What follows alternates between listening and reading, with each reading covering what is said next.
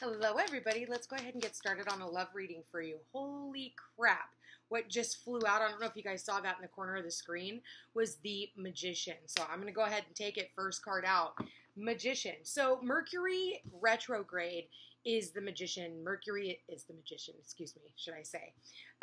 With that said, Mercury is the planet of communication as well. With the planet of communication now going into retrograde, this could mean that past people that you haven't seen in a really long time do resurface. So if that is something, whether you know it or not, it's something that has been manifesting, something that's been brewing behind the scenes. I want to go ahead and get all the cards out before I go ahead, start this reading and make any assumptions, because I have a feeling this one's going to be a little bit trickier. All right. So what's in the challenge position, or what is crossing you, is going to be the Knight of Pentacles, okay? Sorry, I'm trying to get all these cards out of the way because I'm going to do a Celtic cross. Spirit, please show me what messages do we have for the lovers. What do we got? We got the Page of Wands, so yeah, there will be a message. Queen of Cups. Okay, so now we have a Queen, a Knight, and a Page, and a Magician. Spirit, please show me their love and relationships. Nine of Pentacles, so yeah, someone here who has been single, very single-minded. Two of Wands. Two of Pentacles, so choices, somebody weighing up their options. Somebody could be juggling between two people, two things. A judgment call, all right. Final horn is being blown. What do we got here? This one landed face down. It is the Tower, though, so I'm going to put it back in. If it wants to come back out, it will. Spirit, please show me what is in the hopes and fears of this connection. Oh, wow, hopes and fears, we've got the Hierophant. That's better than the Tower. And then for the possible outcome for the Mercury retrograde for this couple, we've got the Nine of Swords. Okay, so not everything, the Four of Pentacles. Someone here holding back. Somebody is a miser. Somebody here who's like, not wanting to also let go. Okay, somebody who is blocking their heart. Listen, with the Four of Pentacles as the overall energy, I feel like this is someone who is like trying to hold back. Or for some of you, this person has not let go of the idea and they don't want to let you go. And so this person has been manifesting a new opportunity with you. That's what the Magician represents, is this new opportunity. And so I feel like the challenge is this person has taken a very long time with the Knight of Pentacles, because, it's like they're not really moving out. They're not doing anything. They're just standing there, and so the challenge is to get this horse moving, but instead this person has been holding back from actually offering up their cup of love. And look at this. We've got the King of Cups to the Queen of Cups. So this is a match. This is a divine counterpart. So this is, the Devil. So the King of Cups, very well, it could have been a toxic relationship between you and this other individual. And a lot of you made a decision with the Two of Swords here to let it go.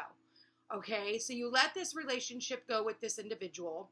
They're wanting to come back in, but they're holding back. Okay, I feel like they're holding back. And so they're seeing their Queen of Cups just slipping through their fingers. It's like she is now in the past. So she has successfully made it to the past. But he can't stop thinking about her. Okay? And I'm going to read this as I'm seeing it, because we did see the King of Cups and the Queen of Cups. So with that said, I feel like he is trying to manifest a new opportunity with her. He is wanting to reach out, and I feel like they're, but they're doing everything they can to hold themselves back. It's like they want to manifest and make sure that they have everything right, okay? They're at the Nine of Pentacles. They're not quite at that 10 of Pentacles just yet. We've got 9 here, and with that one we have the 10. So it's like, I got to make sure, I'm holding back. I don't have it, maybe it's not having enough money or resources or time, because Pentacles are about time. It's about energy. It's about effort, okay? And so they're holding back. Some of you guys are holding back, and, you're okay with being single. Like, Nine of Pentacles, this is not somebody who is miserable being single. And I feel like that's how this individual sees you, is they see you as somebody who is very single, independent, has everything that they need, and they want to make sure that they have something to offer. And so what the Knight of Pentacles does is they take their sweet ass time to make a decision because they're so busy planning for the future. But with the Knight of Pentacles that is literally facing the Two of Wands, they're not making any action. Like they're not taking any action.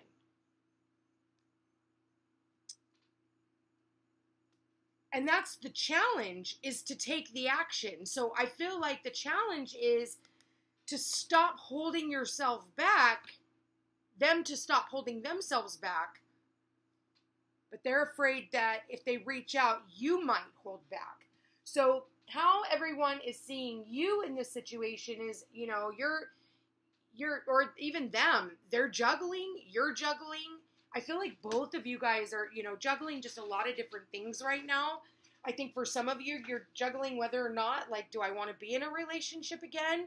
You know, because she goes from the Queen of Cups, and she's like kind of more focused on her future. She's done focusing on the past. This situation is definitely like a past situation. So, but there hasn't been any closure. That's what I get with this.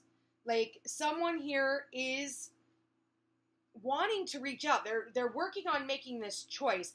You know, I almost get this energy of somebody fumbled somebody. I get a fumbling energy with this. They fumbled it, you know? They were juggling maybe too many different things.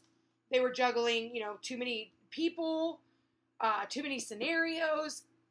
Like, because I see a page, a knight, and a queen. Page, and a knight, and a queen.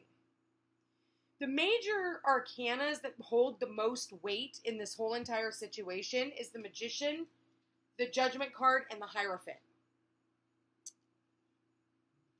So, what's happening in the environment is there is a judgment call, okay? Someone here is blowing or has already blown the final horn. Or somebody feels judged.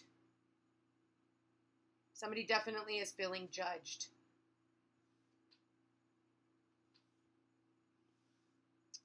But I feel like somebody here is weighing up, like, it's almost like they didn't do right by this Queen of Cups because she's facing the past. She's like been, you know, she's drifting further and further away. Like, I just see her being swept out on this, the next wave will actually like take her out completely. Because why? Because there's been so much time. Because there was no movement for a very long time. Someone here was very immature when it came to relationships. And someone here didn't manifest, didn't offer up that pentacle. And so she's gone out and she's holding herself back now. She's holding herself out for the one. And that's what she's making a judgment call about. Like, in the hopes and fears, this Queen of Cups is someone who is wanting a long-term, that's what the Hierophant is all about. It's, you know, the long-term marriage commitment, the traditional lifestyle. And that was the judgment that was made, okay?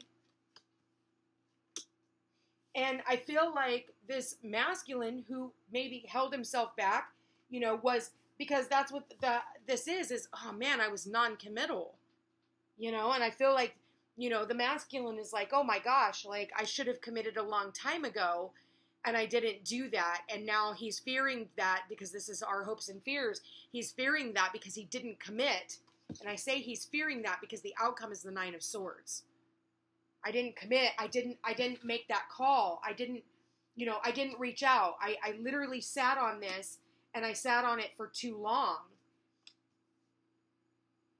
And because of that, like, she's building her own future. And then she's looking over here at the Hierophant, the Nine of Pentacles to the Hierophant. She's looking at that Hierophant like, I will be happy alone until I find somebody who's willing to commit. Because I already have everything. I don't really need anything. It'd just be nice to have someone to share her life with, you know, see two people down here, you know, two people. This is the partnership. That's the key.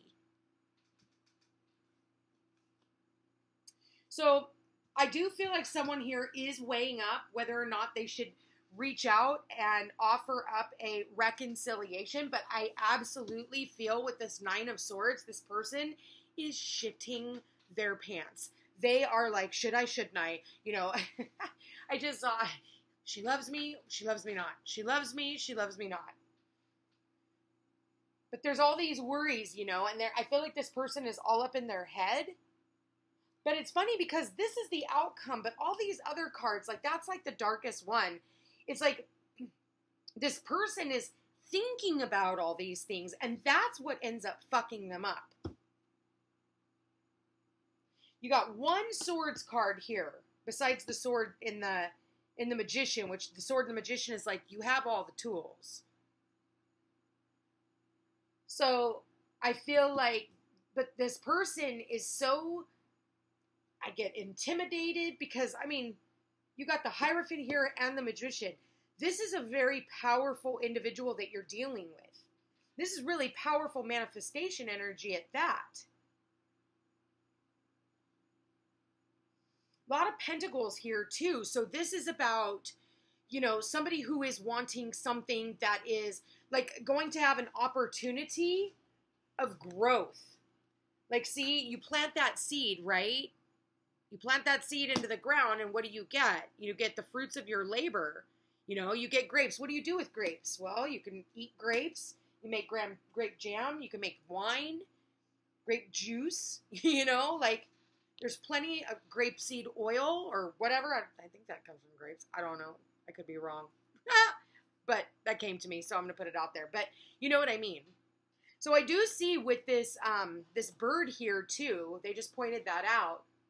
This bird here, there is going to be a message that's coming in, and it very well could come through on the World Wide Web. You could get an email, you could get a phone call, a text message, an email, messenger, you know, it could be any one of those things. Someone here is definitely watching you. I feel like they're watching you. They're looking out, they're checking up on you because, and maybe you don't even see that they're doing that, okay, because your back is turned to this person.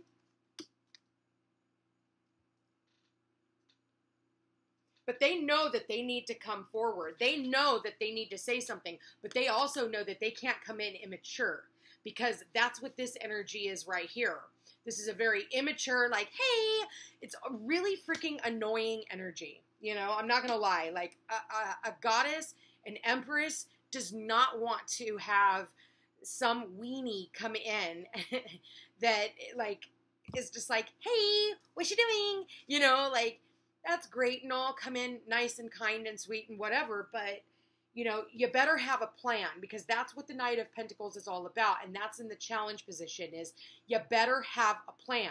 And I feel like this individual is making a plan, and in the meantime, he's hoping that with, you know, all these pentacles here that you'll wait for them, you know, because it is about time.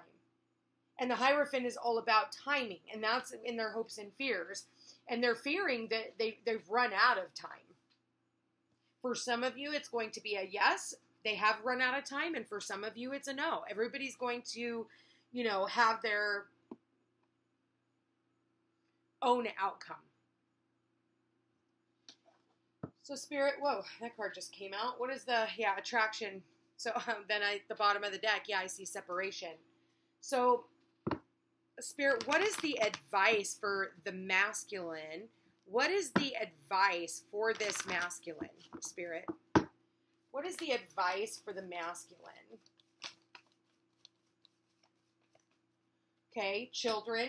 Your love life is being affected by children. What did I say? Quit acting like a kid. You know, don't come in like a child. The advice is don't come in all immature. You know?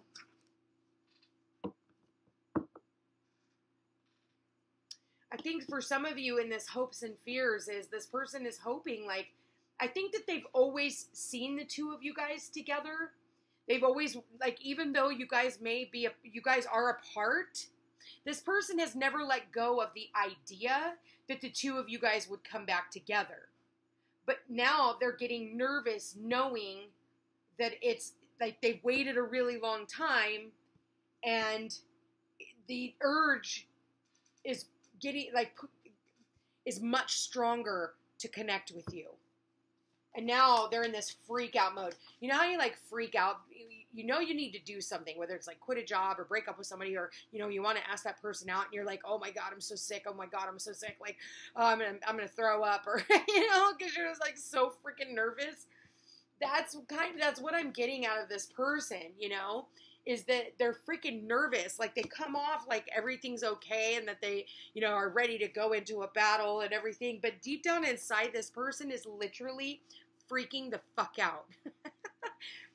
But it's like, once you do it, you feel so much better. You're like, oh God, I'm so glad. I'm so glad I did that. So yeah, pay attention to the red flags. Like, don't come in like a little kid. You better come in, and you better, if you're going to do it, you better come in correct. See, there's a lot of chemistry, so there is a strong magnetic attraction that is pulling you back to this person. And yeah, pulling you back, calling in your soulmate. Your prayers, affirmations, and visualizations help bring the two of you together. But I feel like the overall energy, love yourself first, your self-respect makes you more romantically attractive, was, you know, that was like your challenge is to, like, I love myself, you know, I've already done the healing work on myself, like, not letting somebody else pull you off your beaten path. And that's part of the lessons with the Hierophant here, because the Hierophant is all about learning the spiritual lessons and unlocking, with those keys there, unlocking the lesson and the door to the next lesson, right? And so fives can be about change, and they're change created by outside forces beyond your control, and there's nothing you can do about it. And it's created through chaos, because the universe is like, I want to help you manifest, but I also need you to learn these lessons. And especially if you're wanting, like, you know, it's one thing to have a magnetic attraction to somebody, but there has to be something of substance to the relationship with all these pentacles here. It can't just be, I'll just, you know, throw them some, emotion's great, passion's great, but you have to have sustenance to the relationship. There has to be, like, the bricks and mortar, because that's what Saturn represents. And that's, you know, even though this is Taurus, it is Saturn, you know, and Saturn is all about rules, laws, restriction, and responsibility. That's, you know, think about the church. Oh, you're not supposed to live with, you know, your divine counterpart unless you're going to commit to them, you know, and that's the way it used to be back in the old days. I almost feel like we need to go back to that, because we would probably have a lot less, you know, breakups and people just, you know, flying by the seat of their pants like they're doing anymore. You know, we have a lot of people who are non-committal too, who don't want to do things in a completely non-traditional way, which is totally understandable. I can get that. But at least let the other person know so that they're on board with it, you know? So what is the messages for the divine feminine, or the feminine? Yeah, let go. Let go, okay? Sometimes it's best to let go and let the universe work things out in divine timing. That's what I'm talking about. We've just seen that right here. Your prayers, affirmations, and visualizations help bring the two of you together, calling in your soulmate. But you had to let go. She had to let go. And that's why she's over here in the past doing her own thing. She's not even, like, she's got her back turned to this whole situation. She's, you know, working on her own manifestation. She's probably healing some things of hers from the past as well. What advice do you have for the divine, or this feminine? What advice do we have for the feminine, Spirit? Heart, yeah. You begin to feel your heart beat fast when you are close. The Queen of Cups is somebody who is all about the heart. And I want to say, with the letting go and the heart, she's let go of the feelings that she's had for this person in her heart. There's a little bit left, like there's something like still in there, but a lot of it has been like she's had to let go in order for her to, it was like self-preservation. But there's still like a little piece in there that hasn't fully let go. And what do we got here? Yeah, embrace what destiny has in store for you. And we, past lives, we reunite with our loved ones over and over again through many different lives. And I do see that here with the Hierophant and the Judgment card here. This is very much a rebirth from a past life situation. And the two of you guys are being brought back together in this lifetime to heal a lesson from a past life. And I feel like, I do feel like this masculine fumbled. He was juggling, okay? And yeah, what did I say about this Hierophant here? It was about commitment. It was always about commitment. Bottom of the deck, commitment is an important factor to achieve a successful relationship. You cannot have a successful relationship without the two of you committing to the same path, committing to working together for the same common goal. Otherwise, what are you doing in a relationship? I never understood those types of relationships, and I see them all the freaking time, where two people, all they do is just work at cross purposes. They're fighting over everything. They can't even do one simple task with the other party without nitpicking them, or without, one-upping their partner, or being in a, or, well, we're not committed anyway. We're not married, so you can't tell me what to do. Yeah, well, in this scenario, this person loves themselves enough that if they are not going to be committed to that by this King of Cups that was connected to some type of toxicity, maybe when it came to love, because it is the King of Cups here, and we also do have the Knight of Cups here, so he could have been very immature in love. He was just more focused on the intimacy and not the actual love. Yeah, because it was like there's unrequited love. It was like where one person was giving more love than the other. Commitment is everything, you guys, when it comes to a relationship. Don't come on to these channels and look for somebody not wanting to actually commit to them, because I'm going to tell you right now, the followers that are on my channel and the ones that I see that on a personal basis, they're playing for keeps. So this isn't like we're flying by the seat of our pants and 2222. I just saw that. Cool. Partnerships and choices and decisions. And we do have 2 2s here. So this really is about choices and decisions and manifesting your heart's desire, really. Commitment is everything, you guys. I can't stress that enough.